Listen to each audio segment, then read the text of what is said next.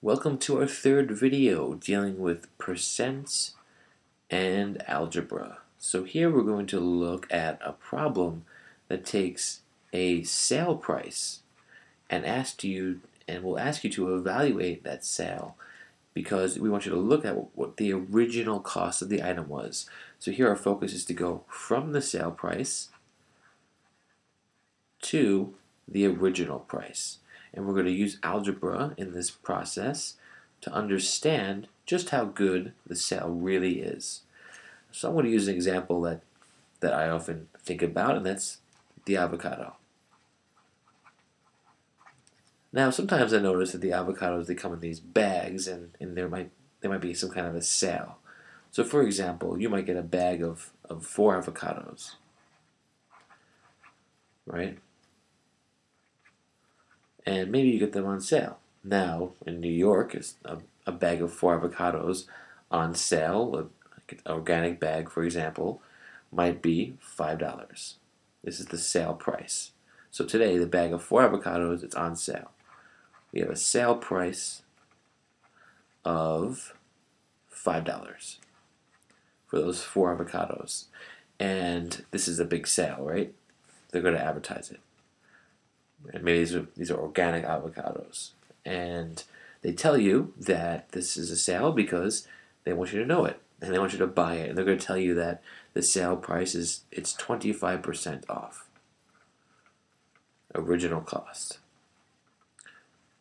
So immediately you might start asking some questions.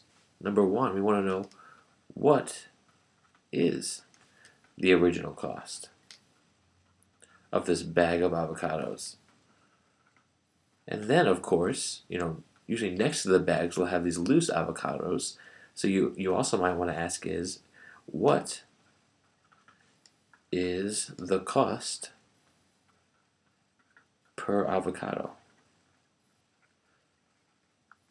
So how do we go about doing this? Well,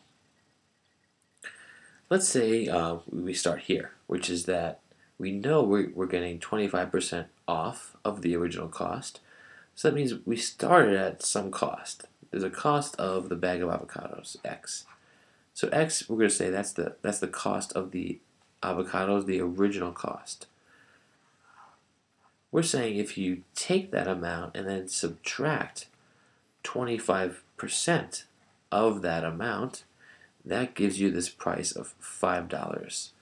So how do we deal with this? And that's what we're talking about in other videos. Well, you want to combine like terms. This is 1x because it's 100% the original cost, minus 25%.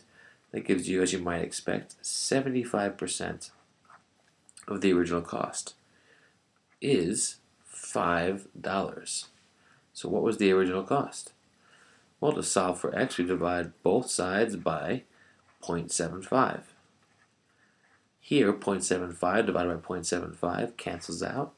Now we just have x equals this. And this is actually kind of nice because 5 divided by 0.75 is like 5 divided by 3/4. And of course, when we divide by a fraction, what do? We multiply by the reciprocal. So here we have 5 times 4/3. 5 times 4 is 20 over 3.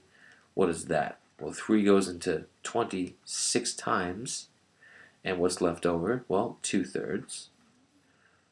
Or you might say the cost of that bag of avocados is about 6, and we'll leave it at this for now, 2/3. And that means that was our original cost. So is this a good deal? Well, I mean, it's not bad, right? I mean, you're saving almost $2.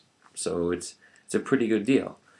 And in fact, now I want to find, of course, what's the cost per avocado. So is it worth it to buy the loose avocados? Well, of course, it depends on the price, but let's find out really what we're paying for per avocado in this bag. So how many avocados are we getting? 4 avocados. So we want to take 6 2/3 and divide this out by 4 avocados. So how do I do this? Well, I'm going to turn this number into a proper fraction. 6 times 3, right, is 18, plus 2 is 20. We go back to our original 20 over 3. Divided by 4. Well, we can again, multiply by the reciprocal. So times 1/4, and I'm sure you recognize that. Dividing by 4, multiplying by a fourth, the same thing. 20 times 1 is 20. 3 times 4 is 12. And this means the price of one avocado is 1. Well, because 12 goes into 20 once, and there's 8/12 left over. We can reduce 8/12, of course. 2 goes into 8 4 times, and into 12 6 times.